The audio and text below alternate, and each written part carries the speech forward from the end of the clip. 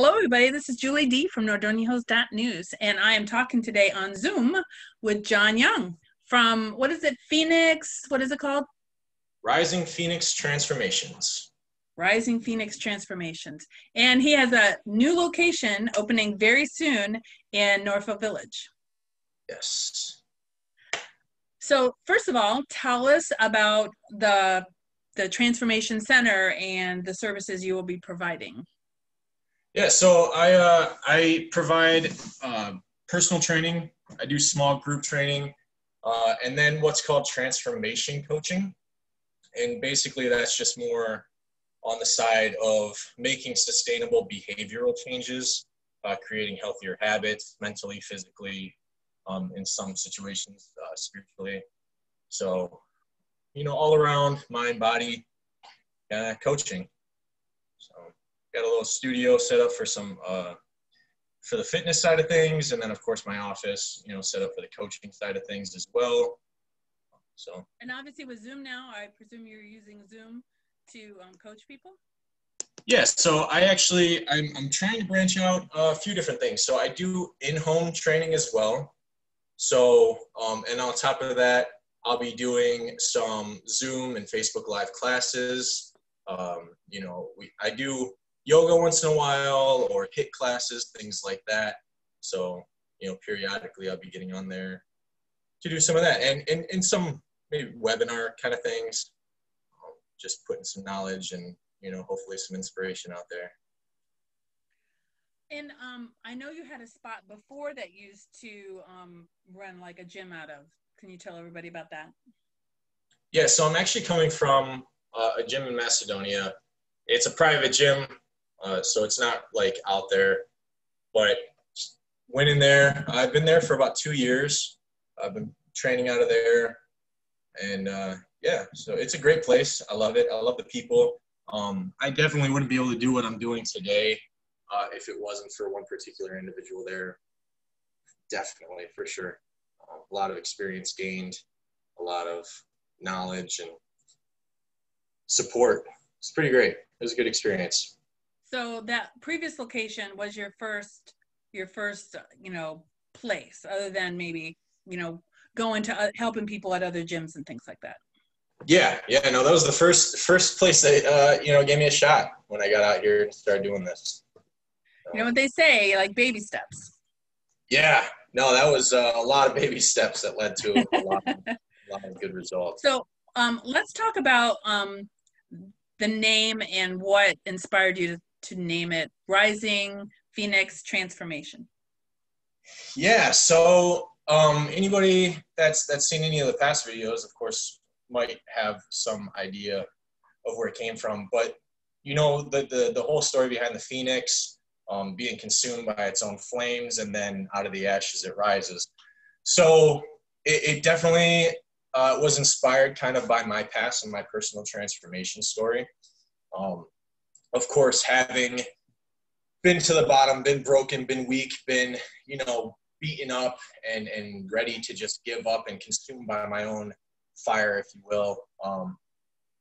Between the drug abuse and prison and everything that happened in my past, right?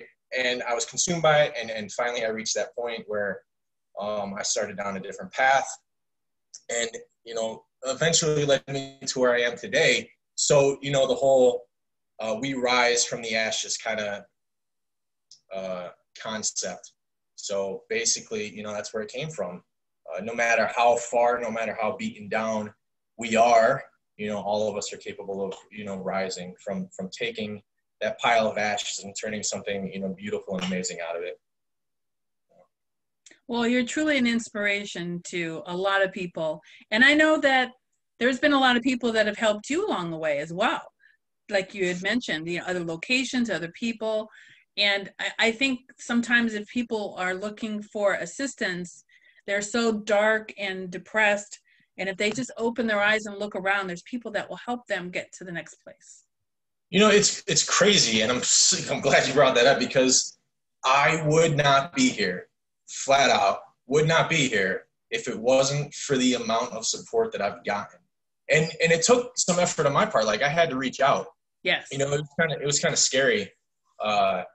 first getting out and deciding this is what I wanted to do, like I had no idea, what I was doing at first, other than knowing the training side of things. Like I didn't know how to start my own business. I didn't know how to, at one point, you brought up the depression. Like I didn't know how to talk about any of that stuff. I didn't know how to connect with people. So if it wasn't for reaching out and all of these people who I ended up finding along my path that have just been so amazing and so supportive and so open and generous with their, kindness and love and, all of that. So it's hard, but there are people out there. There are so many people out there. And I was one of those people that at one time thought the entire world was against me. Mm-hmm. I thought nobody really cared. Nobody really loved me. Nobody wanted to help me. Nobody wanted to see me come up. Everybody wanted to see me down, and I couldn't have been anywhere further from the truth at that point in my life. And to realize that it's amazing. It is. So, I mean, obviously you're going to be able to inspire people that connect with you either on social media or come into your place and tell them that, hey, whatever you want to do, I can help you get there. Yeah. Goals are, it just takes some proper planning, coaching, and a good team support to get there. But isn't it, don't you think nowadays it's hard to know what the goal is? Because, you would never probably have this as a goal. This would be like mind blowing if you had set this up as a goal. It's probably like the goal was slowly revealed a little as you went along. Yes. Yeah. There's a saying, more will be revealed. Yes. That we used in a certain program, and it's so true. There was a point in my life, like if somebody told me that this is what I was doing at some point, I would have broken down, rolled on the floor laughing at them. It wouldn't have. I know. I mean, you knew me like years ago. If would you ever say to me, "Hey, Mrs. D, you're going to have a newspaper someday"? I'd be like, "Sure, John. That sounds like a thing." I mean, it wasn't my goal either, but sometimes the path is revealed as you go along. Absolutely.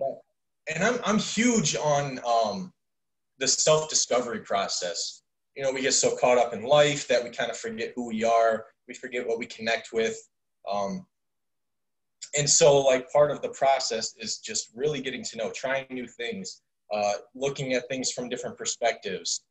And it's just really getting in tune and in touch with, who you really are, what you enjoy, what you like doing, what gives you purpose and fulfillment. I'm huge on finding purpose and finding ways to fulfill that. And a lot of people, they just don't know what that purpose is yet. So, there's a whole process to go through to get you there. And so goals can be revealed at any time. So you've learned how to coach people through that? Yeah, through experience and, of course, the courses that I've been through. Because I think, people think, oh, people in high school don't know where they're going and what they want to do. But I mean, I know people in their 40s who've just now figured out what they want to do. So I don't really think it's an age thing. I think there's just a lot of people lost right now. Yeah, no, definitely. Age has absolutely nothing to do with it. It doesn't matter how old you are. It's never too late to start a new goal. Yeah, I think back to the struggles you had in high school. I don't think you had any goals at that point other than getting through the day. Not much. And if we're going to be honest, I didn't really believe I was going to be here at 29. So having goals at this age was beyond any scope of reality I was living in. Well, I'm happy to see your success and everything. And it's amazing. So let's talk more about like some of the trainings and some of the ways you can help people. So obviously people, just like general coaching, if I don't know what to do with my life, fitness, weight issues, any other specific issues you can help people with? So weight loss seems to be a big one that we work with. So we do have weight loss protocols and training for that. I do have, like I said earlier, and I'll show you guys here in a minute, the whole center out here designated pretty much for the physical training side of things.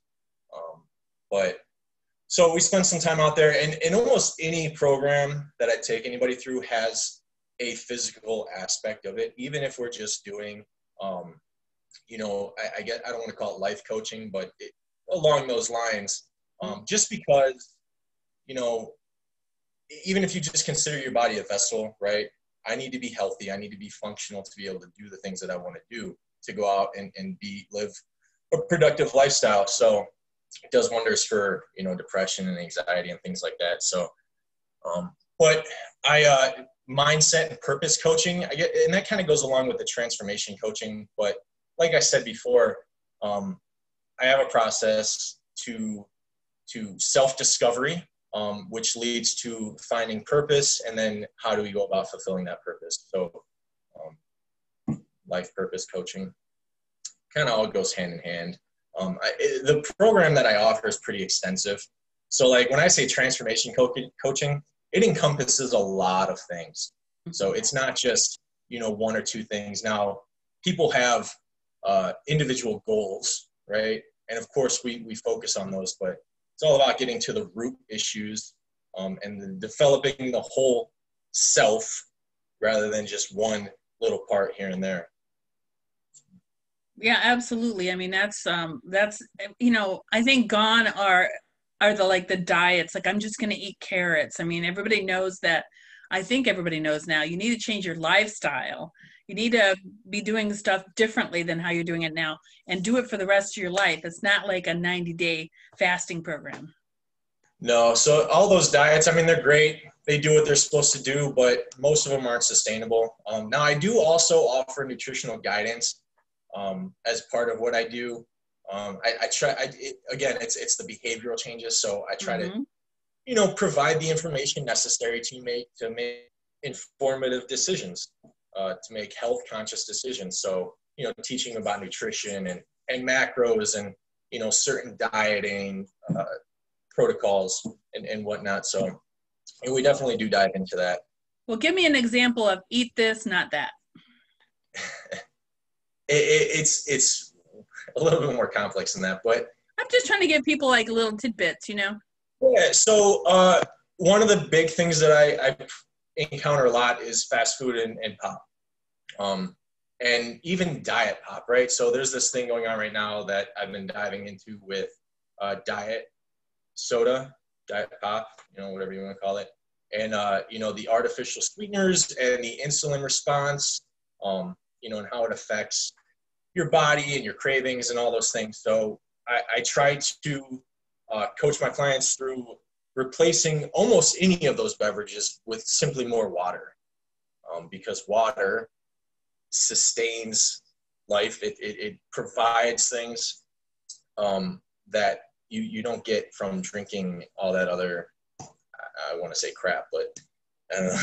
Yeah, no, that is a really good example, because kicking pop is an easy way to get on the health, being healthier. And diet pop is just as bad as regular pop, for sure. It's just in a different way. That's all. In some ways. And that's so, okay, good point. One of the things that I help people realize is that you can have a better alternative, but still be bad in a different way. So the pop and the diet pop. Right. People think they're being healthy by having diet pop, when it really, they're just swapping out another bad. Right. So how do we go about fixing that? And then, the big thing is like people that drink pop 7 days a week, 3 times a day, like that's a hard habit to kick, like that is an addiction. And you'll see people who stop drinking pop that regularly go into, like, they get, cravings and irritable because, the caffeine and the sugar content, things like that. So yeah, so I'm glad you brought up pop, because I have kicked pop. That was probably like my only vice that I couldn't get rid of, was pop. And 2 months I'm pop free. And I have seen where once you kick pop, try it again and you'll see how bad it tastes. Like, it's too sweet now. So I have because I tried it again and I'm like, I don't even want that. It's just too sweet now. So one of the things I learned was I would have one every night. That I got it down to 1, because years ago I was probably like 3 pops a day. I got it down to once a day, but I kicked the night one by replacing with watermelon, because it had the water and the sweetness. Okay. So that helped me kick it. But yeah, obviously replacing, just more water is always a good tip as well. So usually water is like it's ridiculous how far most of us fall short with just drinking enough water, and how much of a difference it makes when we do. Like, it's incredible. And it's so Absolutely. simple. It really is. And it's not, I mean, it doesn't cost a lot. Like some of these drinks that these people are buying are very expensive and full of, like just think of the monster drinks and stuff like that. And it's just full of a lot of stuff you shouldn't have. Yeah. I've been through my battle with energy drinks. So. I'm sure everybody has. And I think one of the things that people, they get on this kick or whatever, if you really want something, have a little bit of it. Don't keep that from yourself, because that kind of helps with the whole psychological thing. Yeah, I don't believe in fully restrictive Right. diets. That's just, it's a lot more, you're just adding stress to the whole thing. So before you walk us around your space, tell us where you are location-wise. So I am right in the plaza where Best Gyro and Dairy Mart are. In the village, Northfield Village. Yeah, Northfield Village, sorry. So right across the street from Sunoco and the police department. It's 10468 Northfield Road. So really easily accessible. It's right there out on the main street. It's nice. Yeah, on the way to the casino. They can stop in. Or from the casino, on the way to the casino. Or from the casino, exactly. Yeah, well, give us a tour. Yeah, cool. So, man, you already kind of seen my office. I just got all my cool stuff in here. I brought my Buddha picture. Anyway, so one thing I do have is my kitchenette. This, water, a sink, all that stuff. Little fridge in case anybody, can you see? I'm having a hard time doing this. Just kind of go slow so you don't kill us, make us dizzy. And then this thing right here, I got that espresso machine. I think I saw some posts on your Facebook about that. You did, because anybody that knows me knows that I have a thing for coffee. And so that was my compromise, was the espresso machine. So anyway, so here is the main training space. Got some cardio equipment over here. Right. I got that air bike, which is amazing. You can do just regular biking with your legs. You can get your arms working out in it. Got the elliptical. I got the pieces over here. Just some full gym stuff. I got a Smith machine, squat rack. My favorite area right over here is the boxing bag and the tires, because I do have enough space to flip tires in here, which is a huge deal for me, right? You really pack a lot in this space. You know what? I knocked out a wall, mm-hmm. and it wasn't structural, and it opened the whole place up, and it's just, I honestly, I came in here and I'm like, yeah, this is kind of small, but ended up getting a lot in here. So we got the entrance area, coat hangers, little place to put everybody's stuff, and then the chalkboard right there. So that's going to be, notes for classes or anything inspirational that one of my clients wants to put up, some goals and stuff like that. Capacity-wise, what's your limit? The dumbbell rack. So I don't typically do groups larger than 4 or 5.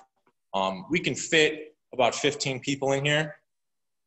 It'd be a little tight, but, again, I like the intimacy of smaller groups, usually. And then especially with everything going on, people are a little bit iffy about cramming a bunch of people into a small space. So yes. I'm not really huge on it, so I could get a decent sized class in here though, if I wanted to.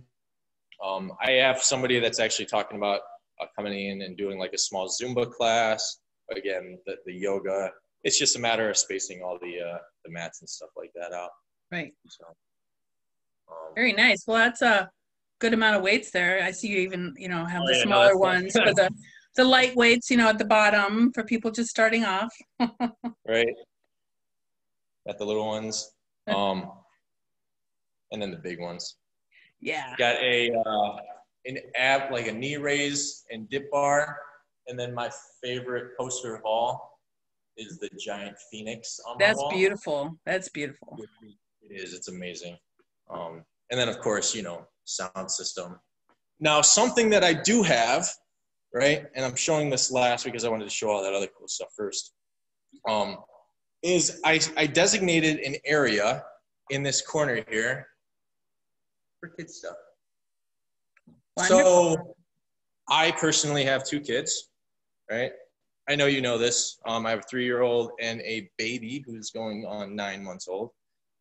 And it was a big thing for me to make sure that in my busy, chaotic lifestyle, I can spend time with them. So I brought up some of their stuff so they can come after daycare, but also so that my clients who also have equally chaotic lifestyles can come in here and bring their kids with them. It's small. They can keep an eye on them the whole time, right? I got a little gate to put up just in case, you know, they're kids that crawl around or whatever. I'm going to get a little TV up here with some Disney Plus and Netflix and all that stuff. So, you know, they can come up here and do their homework. We're going to have internet so they can, you know, get on there, do their homework. It's just, I wanted it to be family friendly. It's really, really important to me personally. I know it's important to a lot of other people, so it was a huge deal for me to set aside some space for that. So, you know. And I know you're opening, you have an inspection today and you're hoping to open very soon. Yeah, I'm hoping to have my little grand opening the first weekend of October, if everything goes well. So yeah, I'll have my last inspection today, and if all goes well, be open next week. Well, I'm really proud of everything that you've accomplished so far, and I know that you have lots more wonderful things ahead of you. No doubt. Well, I think we'll let everybody go, and thank you for giving us a tour, and we look to hearing some more success about the new place. No, I appreciate it. Thank you. Have a great day. You too. Take care. Bye-bye. Bye, everybody.